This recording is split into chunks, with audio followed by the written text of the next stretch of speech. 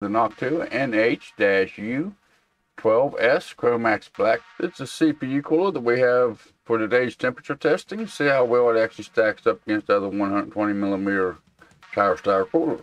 When choosing which test bed to put this one on, I was a little bit conflicted because it is a 120mm tower style cooler. So that tells me it should be put against coolers in the same size. But also with the price of this one, I feel that you shouldn't be using it on a low-end system or a budget system. You should be using it on a higher-end system, just simply due to the price of it. There will be timestamps in the description below. If it's a certain part of the video you'd like to jump to, you're more than welcome to do so. There's some other links down there that may interest you. Don't forget to do all that fun YouTube stuff on your way down that description box.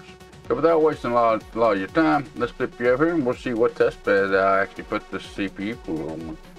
As far as the components to make up today's test bed, we have the AMD Ryzen 5 5600G. We will be using this as the CPU and the GPU, so we will be running integrated graphics on this processor today.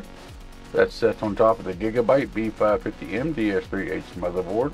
We have G-Skill Ripjaws 5 series 16 gig, 2 8 gig sticks running at 3600 megahertz. This is the only thing in the system that is overclocked. We are running at 3600 megahertz speeds. For storage, we have the Silicon Power 512 gigabyte NVMe M.2 SSD.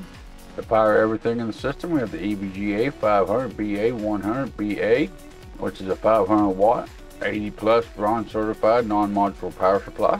And for the case, we have the Fractal Design Focus-G-Black ATX mid-tower computer case. I did add another 120mm fan in the back of this, along with the two pre-installed 120s in the front. I think that's pretty common with the way most people will run their computers.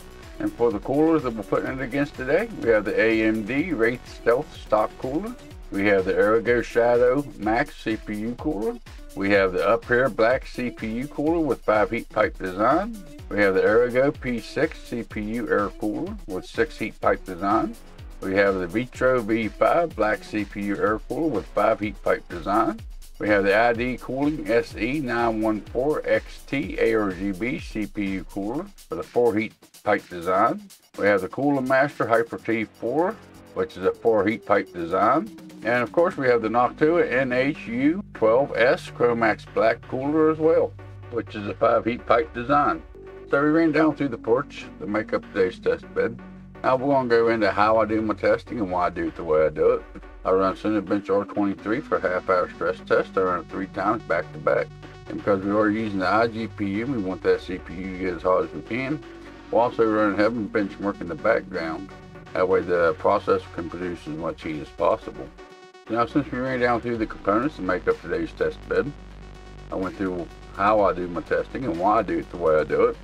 Let's flip you over and we'll look at the numbers and see how good this thing actually cools. We have the black, which is the max temperature. We have the average, it's the orange temperature.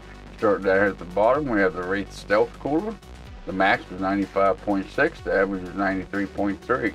The Shadow Max was 80.8, and the average was 78.7. Up here, we had a max of 76.3, with an average of 71.6. The Ergo P6, we had a max of 74.4 and the average of 70.8. Vitro V5, we have a max of 71.1 with the average of 68.9. We have the SE914XT by ID Cooling.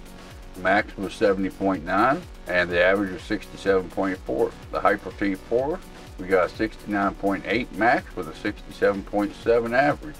The NH-U12S, we have a max of 69 with the average of 66.7. At the day of filming, this thing runs about $80 here in the US for this particular air cooler. That's why at the beginning of the video I said I had a hard time trying to figure out which test bed to use this on, because it is a 120mm tower style cooler, but due to the price of it, I feel that this should be on a higher end CPU. After looking at them numbers, it don't perform much better, if any, over the other 120mm air coolers. It is all nice and black, which I enjoy. I like that myself. I know a lot of people like the ARGB, so that's something to take into consideration. A lot of the coolers that I put it against in today's video cost a lot less than what this one does and performs just about the same.